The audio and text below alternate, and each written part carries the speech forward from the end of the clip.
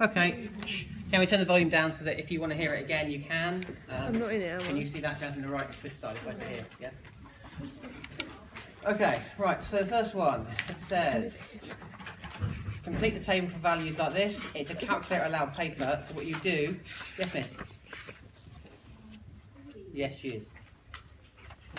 So you put in -4 into this value, but you make sure you put it in brackets, so it's -4 squared plus 2 times -4 and then -3 at the end. You type it in like that into the calculator and you change all the others from -3, -2, -1, etc. You'll get the right answers out. -4 squared is positive 16, take 8 is 8, take 3 you get 5. Can someone else read me the rest of the answers, please? 0. Yeah. -3. Yeah. -4. Yeah. -3. Yeah. 0. 5. Good. Okay, so that's 2 marks for doing that. Next bit is draw a graph of that. So if my height.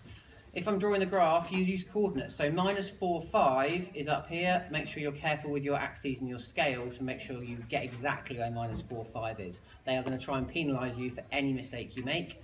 Don't make it. -3, 0 is there. -2, -3 is there. -1, -4 is there. 0, -3. 1, 0, and finally 2, 5. Once you've done that, don't lose 1 mark by not joining it in a smooth curve. So try and make it smooth, change direction, and come back up again. It's very smooth. So that's supposed to be smooth. My pen isn't the best thing to do it with. Hopefully yours is better than that. That would be worth 2 marks. The total 4. So that's already a reasonable return for 1 question. Next one. Nick has 2 cars. A uses, is hearing everything you're saying.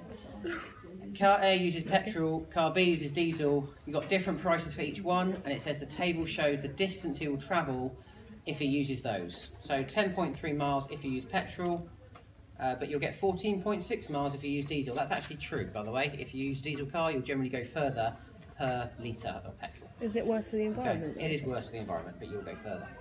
So, 450 miles. Here, it's 10.3 miles for each litre.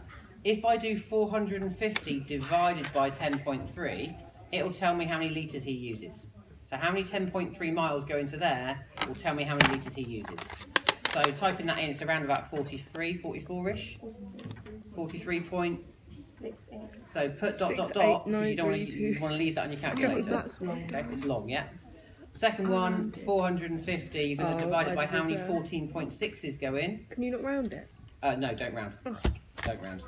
That So wrong then. 450, see how many 14.6s go into the 450, and that'll tell me how many litres he's gone, or how many litres he needs. So 450 divided by 14 is about 30-ish.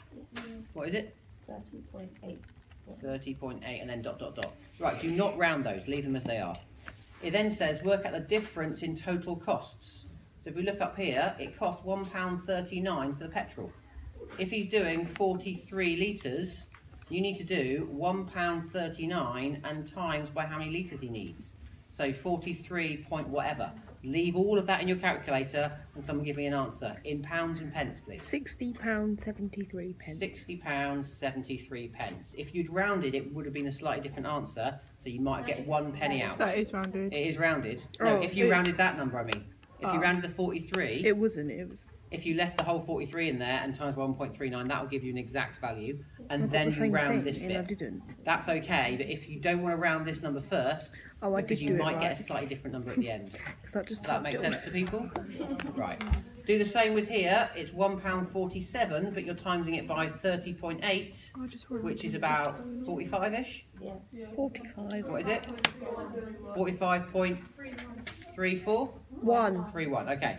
And then it says, That was so aggressive. in the question, difference, so you're taking these away from each other, take away, it's going to be £15.42.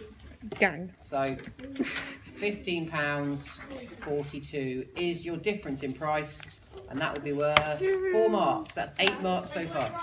Good, Sadie. I expect you to get them right. I know you don't, but I do. Right, next one. I've been talking for 4.5 minutes. Oh no, Stefan got Stefan is 6. X years old. So Stefan is X years old. Martin is 5 years younger, so Good Martin old Martin. is X minus 5 because he's 5 years younger.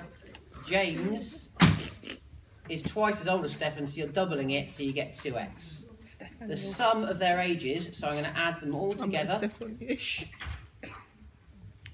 is less than 30 years, so you write less than 30. So you've got an inequality. It says work out the oldest he can be. So first, let's simplify the inequality.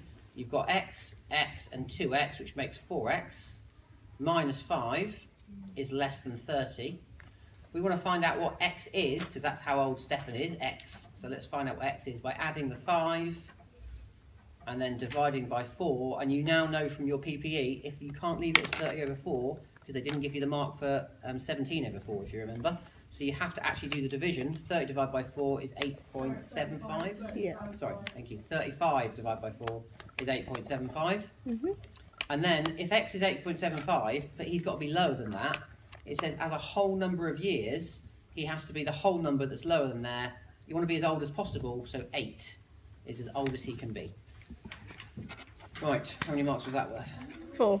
Another 4, so that's 12 marks already, which is more than some of you got in the entire paper Maddie, too, by the did way. you get it? Right, question 4. Neville saw this car for sale. He got a discount of 25% off the original price. We do not know the original price, so X is our original price. He got 25% off, so it went lower, it went down. Using a multiplier, which is what I've taught you, if you times it by this, that means you've reduced it by 25%. Because if I times it by 1, it stays the same. If I times it by 1 and a bit more, it goes up. If I times it by a bit less than 1, it goes down. And because I've gone specifically 25 lower than 100, I've gone down 25%. So this down discount of 25%, this means I'm timesing it by 0.75. My answer therefore is 7,200, because that's the price of the car in the sale or in the discount. You want to find the original price, so you rearrange. So you do 7,200 and you divide it by 0.75. There are other ways of answering it. I think this is the quickest. What is that? £9,600. Is that it? Okay, that's it, £9,600. That's a reverse percentage question. I like that. Right, can you press pause on the video?